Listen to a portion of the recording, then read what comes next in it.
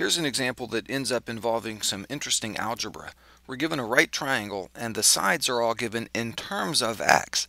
We don't know the length of this side, but we know it's x minus 1, and this side is x plus 6, and the hypotenuse is x plus 7.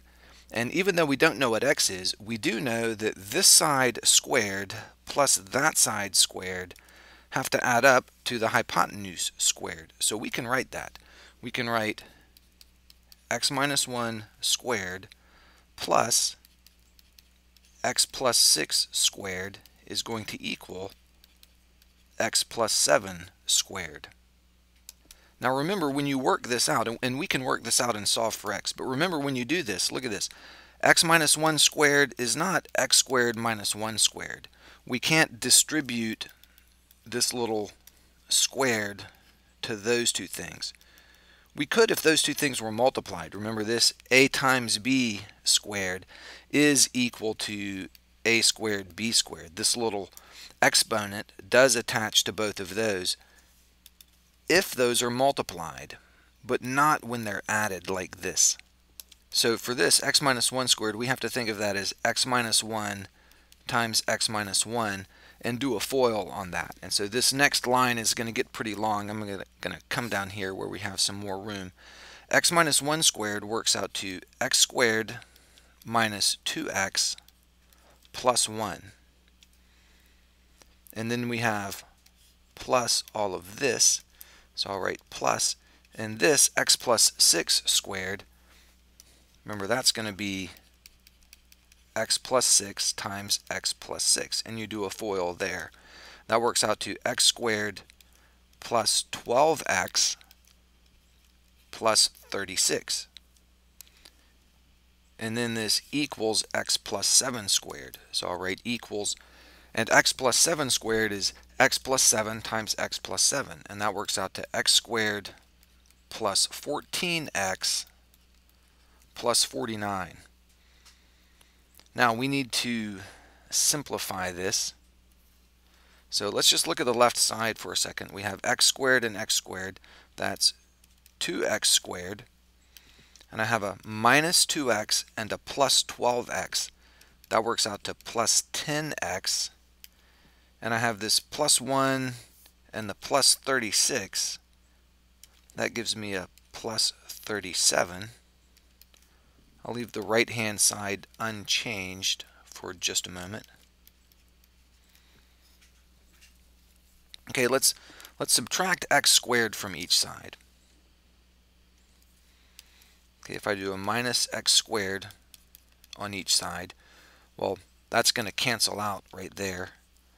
And that just leaves me with an x squared on the left. And then see this 14x over on the right there?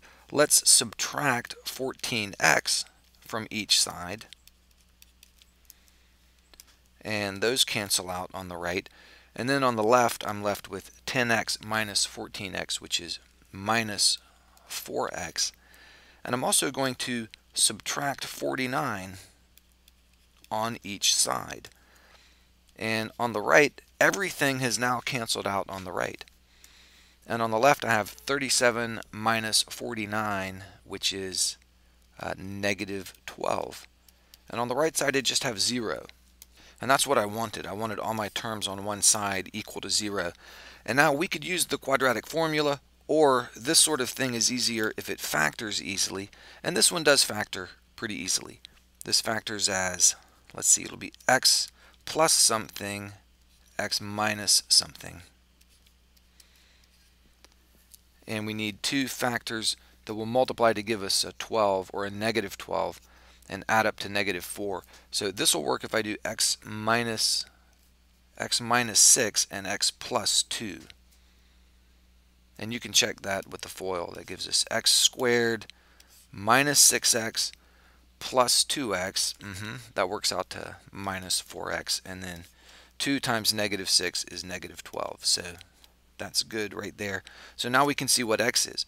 What value for x can we put right here to make this equal 0? Well, x could be negative 2. And what value for x could we put right there to make it equal 0. X could be positive 6. So we get two answers. Now look back at the original triangle. If x is negative 2, then x minus 1 is negative 3, and it doesn't make sense to have a side of a triangle that is length negative 3.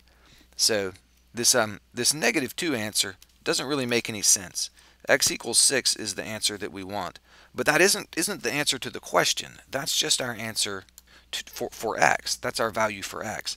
The question is asking us, find the length of each side. And so now that we know x is 6, we can know x minus 1 is going to be 5, x plus 6 is 12, and x plus 7 is 13. So those are the lengths of the sides. So let's write that down as our answer to the problem. The sides are 5, 12, and 13. And you should recognize that as a right triangle. 5, 12, 13 is a fairly common Pythagorean triple. Just like 3, 4, 5, a triangle with sides 3, 4, 5 works out to be a right triangle because 3 squared plus 4 squared is 5 squared. This is another fairly common Pythagorean triple. 5 squared plus 12 squared works out to be 13 squared. And that of course would be the way to check, or one way to check this answer. This was a right triangle. The Pythagorean theorem, of course, applies here. That's how we solved it. So these sides should work with the Pythagorean theorem. And you can plug those in. 5 squared plus 12 squared does in fact come out to be 13 squared.